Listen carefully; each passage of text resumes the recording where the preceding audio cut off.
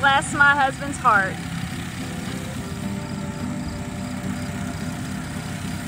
His dad had the brush hog hooked up to the skid loader the other day. So I kindly asked him while he was at it to brush hog the weeds off so I could bring the mares back here. There's a lot of lush grass underneath, so we just want to try to get them on some grass. This will also help because it's supposed to rain later this week, maybe.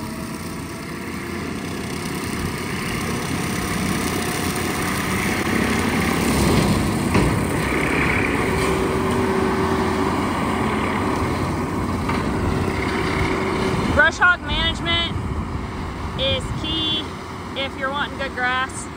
This got away and out of hand really bad this summer just because it's been so dry. And I can't do everything, and neither can Jason or, you know, anybody for that matter. We all got to work together at times. So I'll go get the mares and bring them down, and I think Keaton's gonna mow my yard for me, so that'll help. He had practice first thing this morning and his first game's tomorrow, so Jason, I told him that the kids could have the day off today if they do some stuff around the house.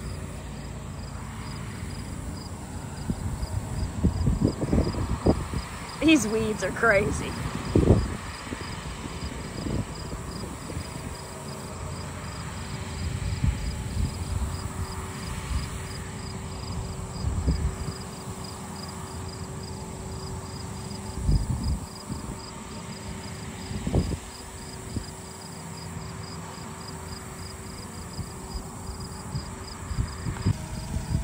A lot of you guys ask what we do in our downtime.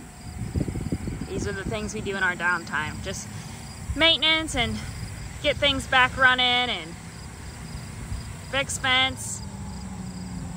All the things that go on around a farm. Change oil, paperwork, laundry. Maybe you guys want to see that, I don't know. Definitely leave it in the comments what you do want to see. I hope it's not laundry. It's my least favorite thing to do. Did you already water the calves? All right. These girls have a half a tote, so tomorrow I'll have to water them in the morning. So we're just taking the girls down to the open pasture this morning.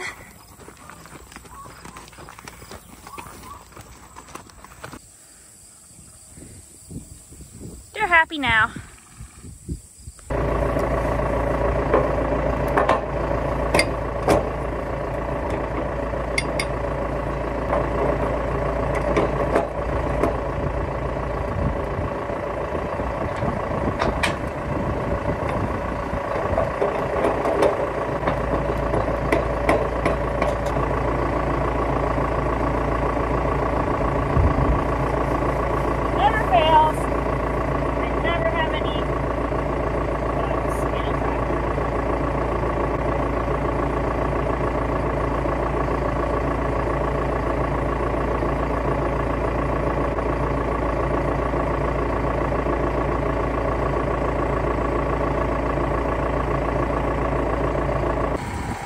So there's a lot of dropping, unswapped, hooking around this morning.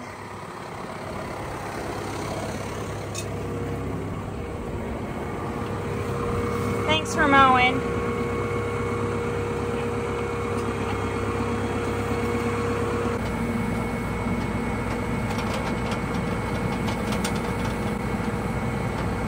That water were a bit dirty the other day, bringing her home.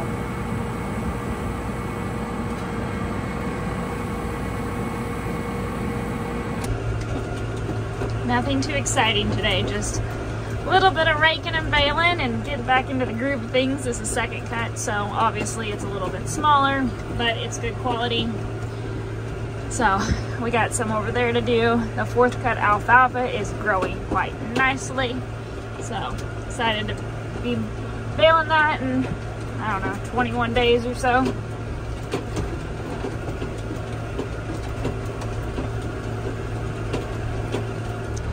Well, I don't know what that's doing. Jason did say there was a little bit of a pop-up, but I wasn't anticipating actually anything.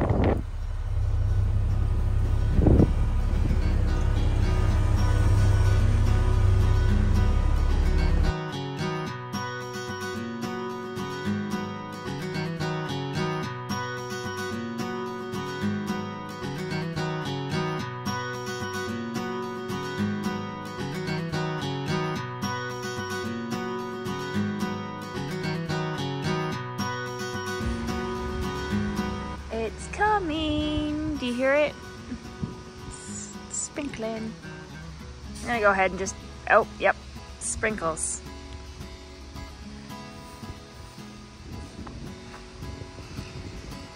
He's gonna just try to back in a certain amount because he doesn't have time to run it up to the other barn. This is the showers we're having. Coming out of nowhere. It was really warm today though. It was 96 and had a lot of humidity, so.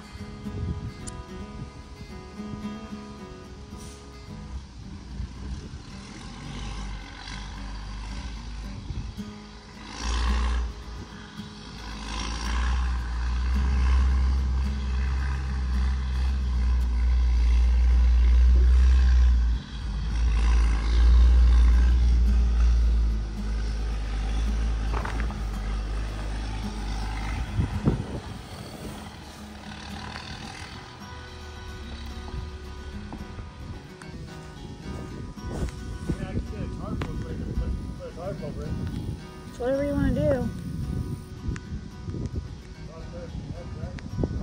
You're gonna need help dragging it. We'll tarp it and it won't do anything. Leave it out, it'll pour. We'll get 3 inches tonight. Tarp.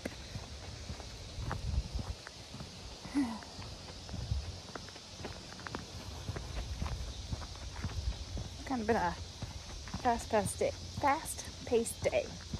Yeah, that's all we bailed. Which we knew that. There wasn't going to be a lot. And took a nap, helped kids with their homework, all the stuff. Crazy. That guy told me, Richard, he says on a 40-foot trip,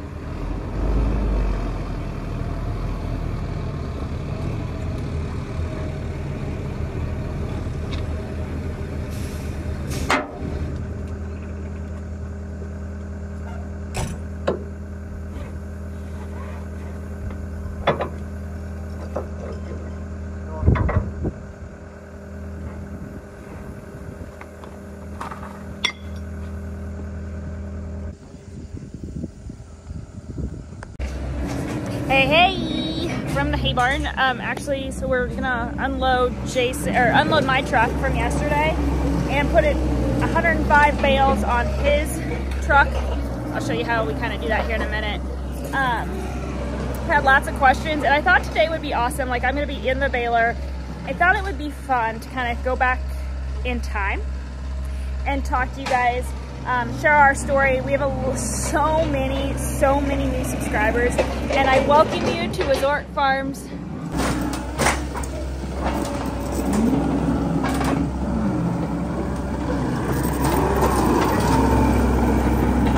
So as you can tell, we do have 2 grabs, one on the forklift, one on this skid loader here. That's not how we always used to do it. We used to do it by a tractor, and I'll show you a picture here. I've had to really dig, guys, for these pictures. I don't have very much video, if any, from the way we used to do things, just because, well, I just didn't think about it, to be honest, back then. Okay, so this is beautiful grass. Look how beautiful it is. She's so green.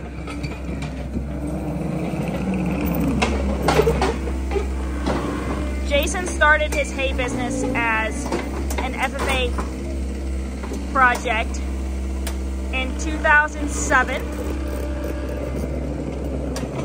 as an SAE project with 5 acres just here at the house for his rope and ponies. He actually swapped out like 400 bales of hay for his first hay baler. Isn't that crazy? So over the years, he went through picking it up by hand to hay wagons, to then we got the accumulator as a wedding gift to each other. We got it in 2014. So as you can tell, that's hay that was left in the baler, so we won't actually sell that. I will feed that to the cows.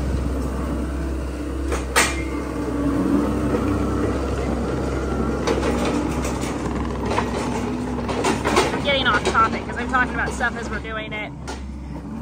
And throughout what we've done over the years, we started the YouTube channel I started YouTube in 19, and then I really grew it, made it into what it is over the last couple years. I quit my job in finance to help him do this full time. Keeping help was kind of hard, and I honestly needed a change. I needed a break from everything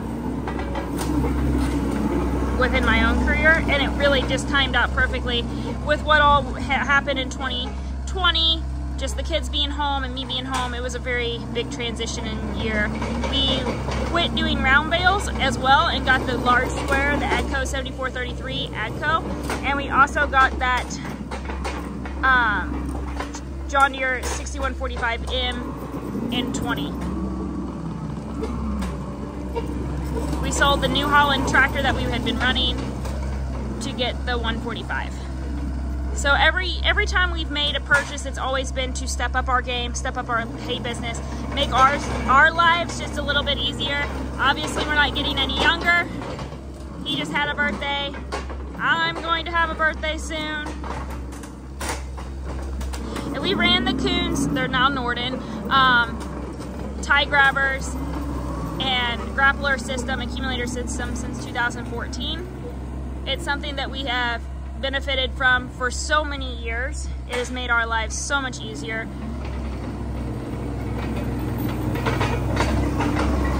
Each one of these hay barns can hold right under 7,000. Is that it? That's all? That's all for today. I know, 105. Baby load.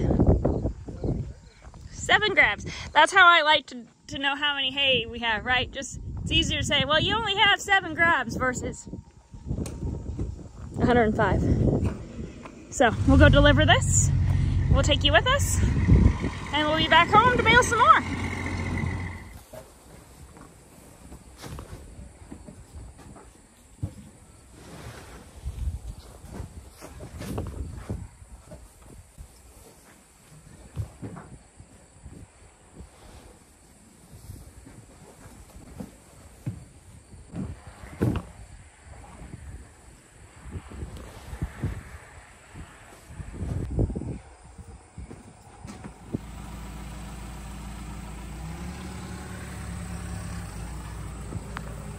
Home sweet home. Oh.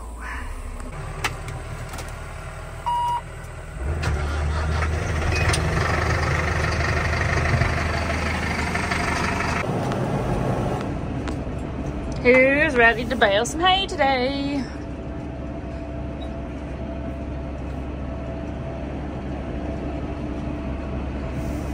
We've had a couple of last easy few, Kayla can talk.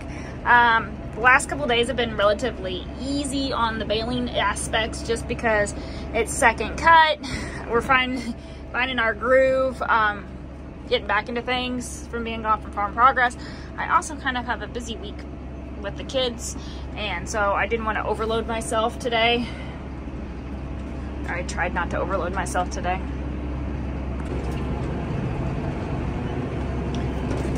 Alfalfa's growing back wonderfully.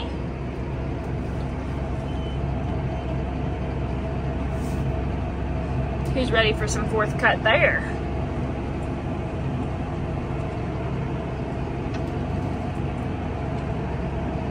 So we're fighting a little bit of Missouri humidity today. The hay is not going to bale. It's just a tad too wet. It's just a tad sticky humidity-wise. So Jason and I have a couple hours to kill before we go to the football game. So we are actually going to take just a little bit of time. We've got some maintenance repairs going on this on the arena because we want to wean calves soon, and we don't want to be waiting until the day we bring calves home to like kind of tack and weld some more. So that's the goal. I'm just watering the calves here in the arena. Keaton's show calf has got a butcher date next week, so that'll be one less I'm feeding.